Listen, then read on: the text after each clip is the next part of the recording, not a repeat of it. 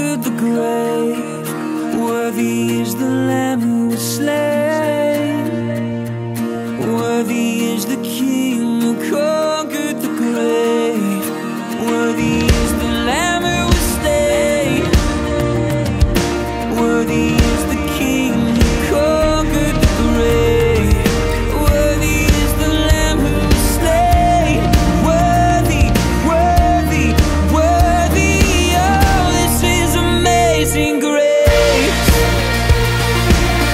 This is unfailing love, that you would take my place,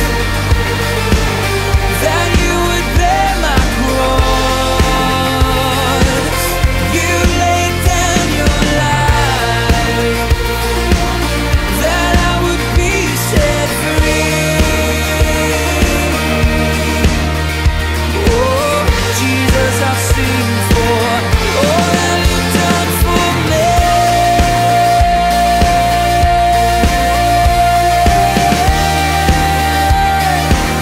All that you've done for me.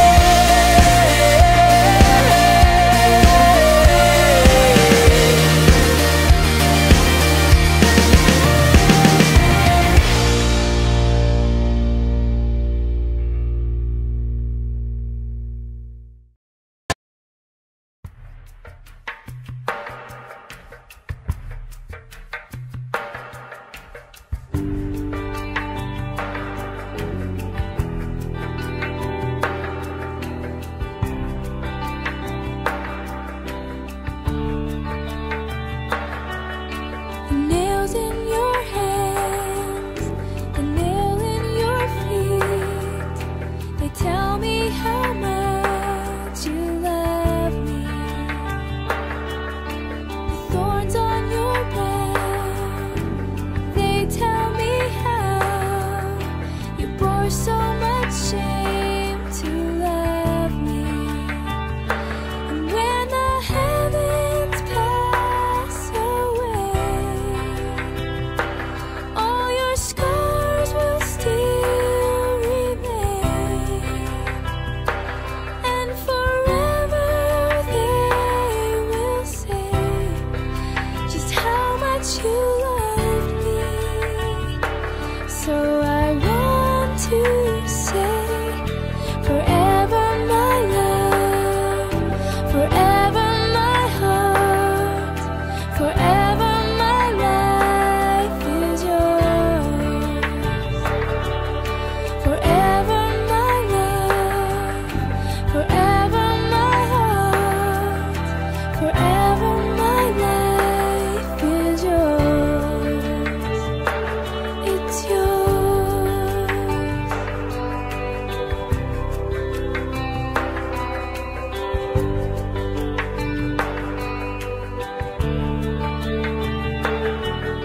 The nails in your hands, the nail in your feet, they tell me how much you love me.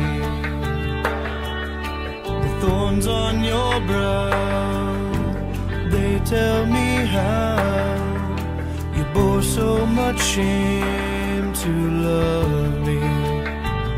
And when the heavens pass away, all your scars will still remain, and forever they will say just how much you love me. So I want to say forever my love, forever my heart, forever my life is yours. Forever my love, forever my heart, forever my life is yours. Forever my love, forever my heart, forever my life is yours. Forever my love, forever my heart.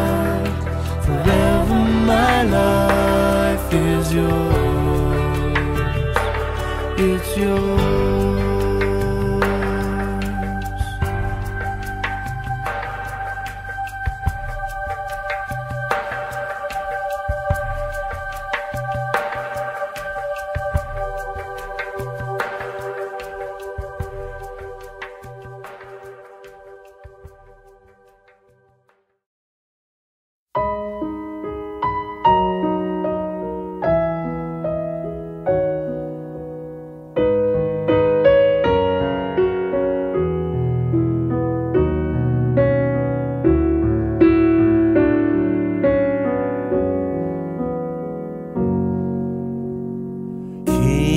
My life, I crown thee now. Thine shall the glory be. Lest I forget thy thorn-crowned brow, lead me to Calvary.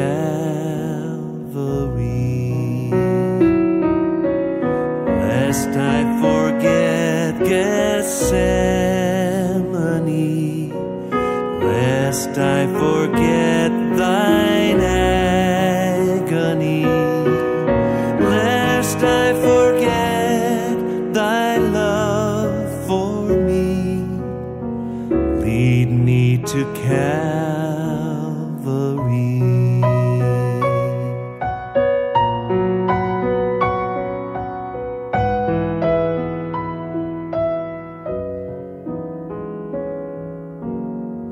May I be willing, Lord, to bear daily my cross for thee, even thy cup of grief to share. Thou hast borne all for me. Lest I forget Gethsemane,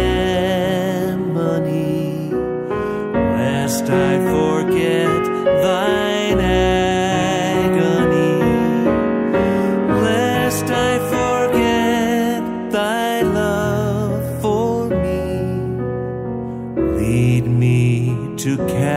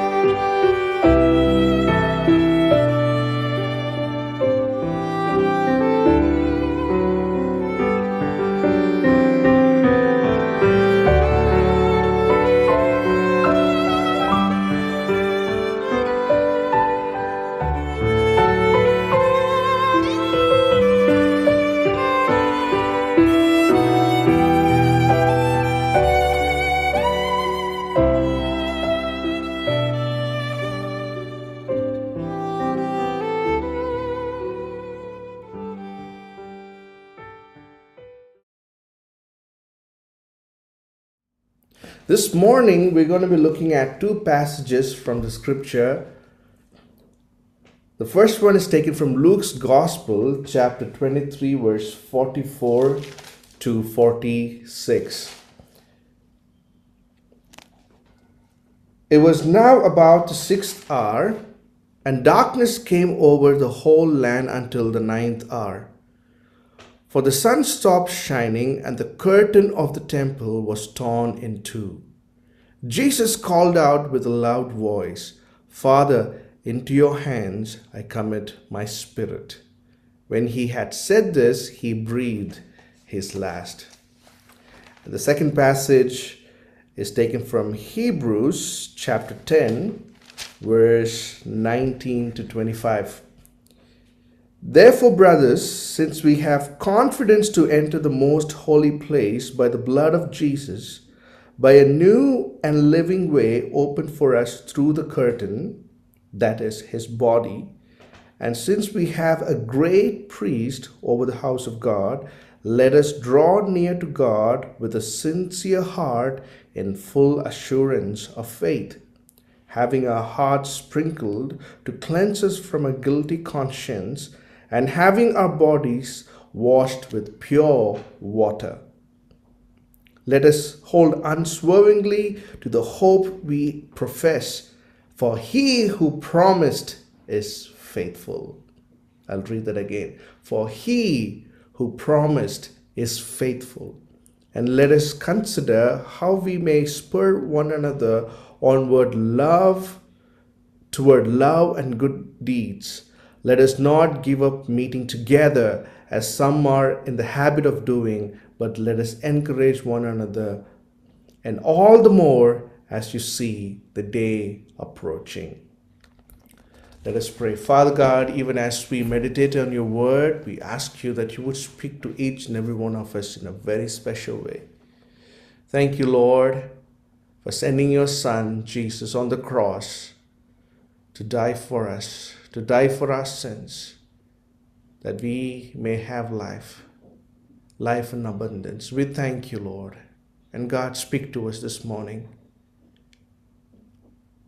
We love you so dearly, Lord. In Jesus' name, amen. Amen and amen. Let's do some observation. In the books of Exodus and Leviticus, God gives instructions to Moses and tells him to set up the tabernacle according to the plan that he showed him on the mountain. Now, part of the tabernacle, the Lord told him to make a curtain that will separate the holy place from the most holy place. The most holy place is where God dwelt, and the rest of the tabernacle is where the men dwelt, which means the common worshippers did not have the access to the Holy of Holies. Only the high priest once a year was permitted to enter the Holy of Holies to make atonement for the sins of the people. And how was this done? As we see in Leviticus chapter 16, the priest is to take 2 goats. He would cast lots, one for the Lord and one for the scapegoat. And the first goat was slaughtered for the sins of the people, and the blood was used to cleanse the most holy place. Then the priest would take the scapegoat, the second goat, and he would lay his hands on this goat and he would confess over it all the sins of the people. And this scapegoat was considered unclean and it was driven away in the wilderness. And this practice happened only once a year. And as we just read from the Hebrews, the author of Hebrews tells us this. The same sacrifices were done repeatedly, year after year. No matter how many they offered, it was never sufficient to make them perfect. It was never sufficient to bring them closer to God. It was never sufficient to access God. And the question that the author asks us here is this: if the worshippers were cleansed because of the sacrifices made, would they have not stopped this practice? And all these sacrifices are an annual reminder of sins. And the Bible says it is impossible for the blood of bulls and goats to take away sins. These sacrifices were not adequate. And all these sacrifices only reminded of your sins, and it never made you perfect, and it never gave you access to God. And for this reason, my dear believers, my church, for this reason, God made a provision. God saw his people. God saw you and God saw me. We were like sheep have gone astray.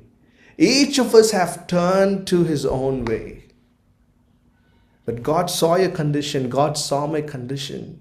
God saw my friend's condition. God saw your friend's condition. And he gave his only begotten son just for you, just for me, just for your friend that you've been praying for. Just for that sister that you've been praying for a long time. Will the sister not come into the saving knowledge of Christ? And for that particular person, for you and for me, and for all of us, God gave his only begotten son. And whoever believes in him shall not perish, but have everlasting life. God sent Jesus for you and for me. And how did he come? He was born in a humble manger. He came to seek and save what was lost. He performed miracles and wonders. His teachings were wonderful. He loved the sinners, and he came to fulfill the will of God. And what is this will of God? The writer of Hebrews says, sacrifices and offerings you did not desire, you did not like. So God, from everlasting to everlasting, this God, he prepared a body, fully God, fully man, who would come down to live with us, to suffer for us, to die for us, just for you and for me. Amen. And in Luke's gospel, we see that Jesus was accused. And Luke's gospel, we see that he was accused for these reasons, that Jesus was subverting the nation. He was undermining the law and order, that Jesus was opposing payment of taxes to Caesar, that Jesus was claiming to be Christ. All of these accusations were laid upon Jesus. We see in Isaiah, Jesus was oppressed and afflicted, yet he did not open his mouth. He endured all the pain and suffering that we may have life. This morning, when we read Luke's Gospel, chapter 23, I wonder how that day would have been. Darkness came over the whole land. The sun stopped shining. The curtain was torn in two. The curtain was torn in two. And this is a message that God is giving to all of us. You don't need a sacrifice anymore. Now you have this free access to the throne of grace because of what God has done. He has made a provision through Jesus, and he died on the cross. And that gives us the access to God. Our Savior bore our sins, and we were supposed to be punished. We were supposed to be on that place, but God took that place. He took everything on behalf of us so that we might be forgiven, so that we might have an everlasting life. So on this day, on this Good Friday, even as we celebrate what Jesus had done on the cross, I want to leave you with two important reminders that we just read from Hebrews chapter 10. The first one is this: take care of your relationship with God. Take care of your relationship with God. How is your relationship with God this morning? Talking about relationship, one of the thoughts that is coming into my mind is this: how does one take good care of a marriage relationship? This husband and wife, they spend time together, they love each other, they're being honest, they're being transparent with one another. And these are all the elements of good marriage: spending time and loving and being honest. How is your relationship with God this morning? And the question is, how do you take care of your relationship with God? And we have the answer. Draw to God with sincere heart. We cannot come near to God in any other way. Only with a sincere heart, with full assurance of faith, we can come to God. Amen. So come to God with sincerity. Come to God with genuineness. Which means you need to take care of your conscience. Psalmist says in Psalm 51 verse 16 and 17, you do not delight in sacrifice, or I would bring it. You do not take pleasure in burnt offerings. My sacrifice, O God, is a broken spirit, a broken and a contrite heart. You, O God, will not despise. God doesn't want your material things. God wants your heart. This morning, God wants your heart. Take care of the relationship with God this morning. Go before Him with a sincere heart. Let me tell you this. Security and stability in your life comes when you fear God. Which means you must intentionally work and take care of this relationship with God. Fear God. God comes first.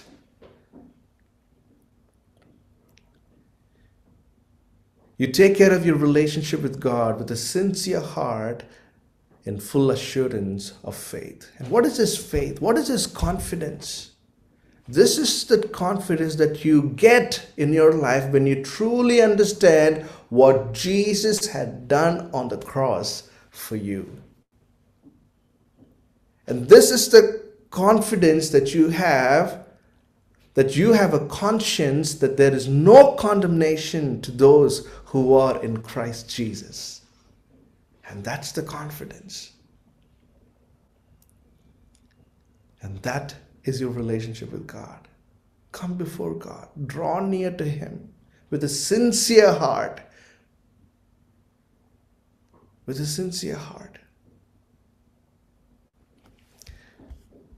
And the second thing the writer of Hebrews say, and we just read this morning, is this, that you would take care of your fellowship with people. First is take care of your relationship with God, and second is take care of your fellowship with people.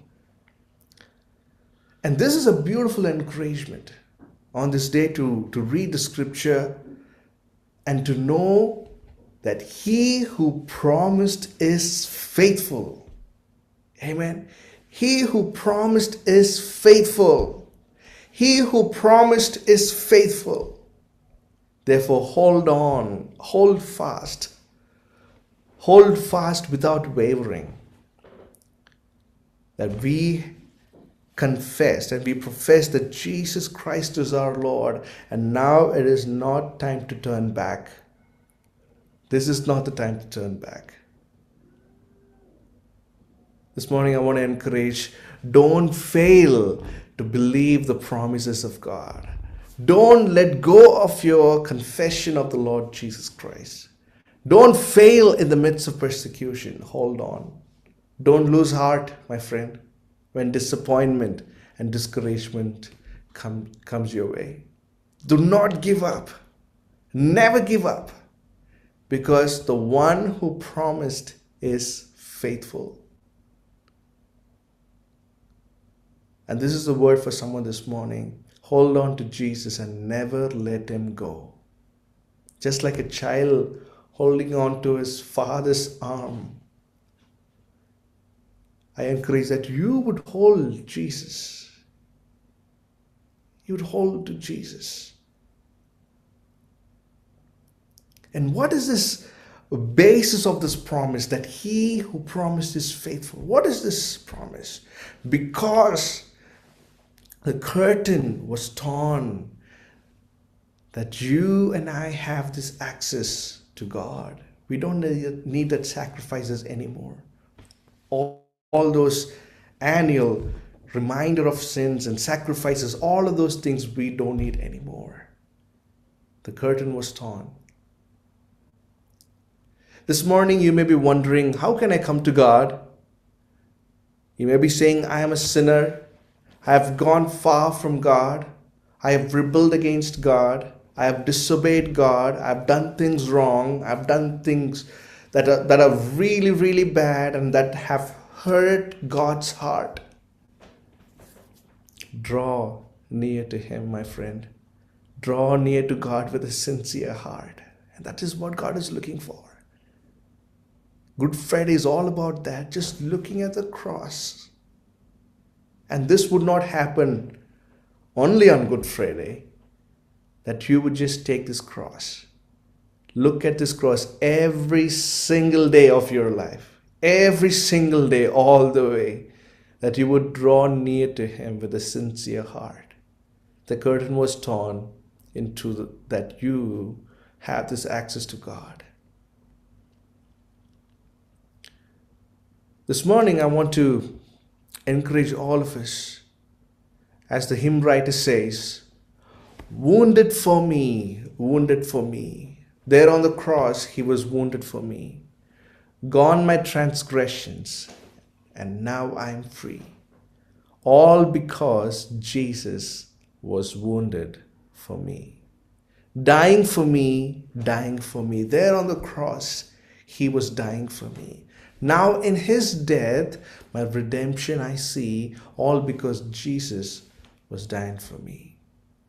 Risen for me, risen for me. Up from the grave He has risen for me. Now evermore, from death's sting I am free, all because Jesus has risen for me. Living for me, living for me. Up in the skies He's living for me. Daily He's pleading and praying for me, all because Jesus is living for me. And here's another encouragement from this hymn. Coming for me, coming for me. Soon in the air He is coming for me. Then with what joy His dear face I shall see. Oh, I praise Him. He is coming for me. God is coming for you and for me. Till then, let us hold fast. Let us stay firm. Let us continue to do what God has called us to do. Because He who promised is faithful. Amen.